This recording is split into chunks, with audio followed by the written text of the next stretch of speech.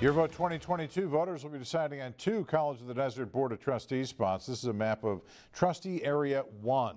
It includes parts of La Quinta and Indio, as well as Coachella, Mecca, Thermal, North Shore, and Oasis. Board Chairman Ruben Perez is seeking another 4-year term, and he's being challenged by Larissa Chavez Chaidez, a former student trustee and current Cal State student. News Channel 3's Jennifer Franco details the qualifications each candidate brings to the table.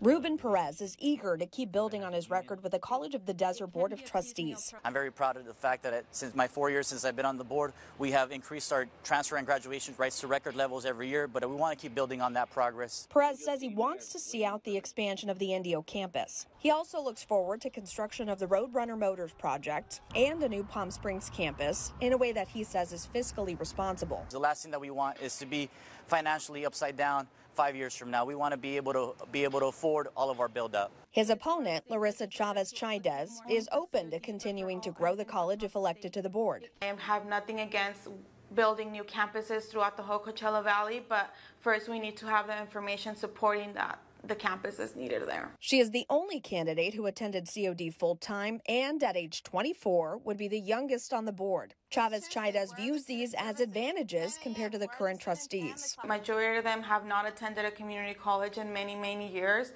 So I think that having somebody that recently went to College of the Desert and that know the barriers that students face would definitely help the board move forward. Besides serving as student trustee, she was also vice president of the Associated Students of College of the Desert. She says having the ability to connect with other first-generation college students in the East Valley gives her a unique perspective. They have to be at the bus stop at 5 in the morning to be able to make it to their classes in Palm Desert at 8 in the morning, which to me is very devastating because I myself was one of those students. She believes the board needs to focus on boosting enrollment and providing more classes. My opponent, he ran 4 years ago, and he was pretty upset at the fact that there was only 14 classes being offered in Mecca Thermal.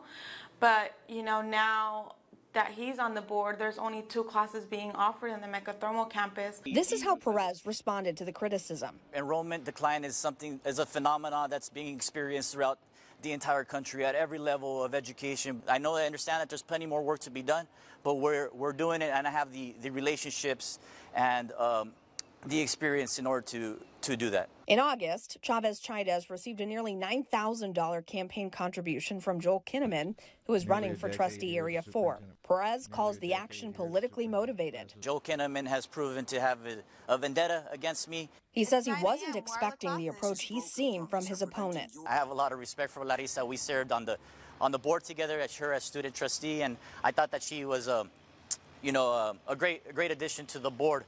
I'm really more so just surprised that she was willing to, participate and actively engage in such dirty campaign tactics. Meanwhile, Chavez Chaidez brushed off any concerns about another candidate helping fund her campaign. I am only doing this for the students and because I want a better future for the community. In Thousand Palms, Jennifer Franco, News Channel 3. You can find in-depth profiles on both COD board races, along with other key races to watch this election at KESQ.com.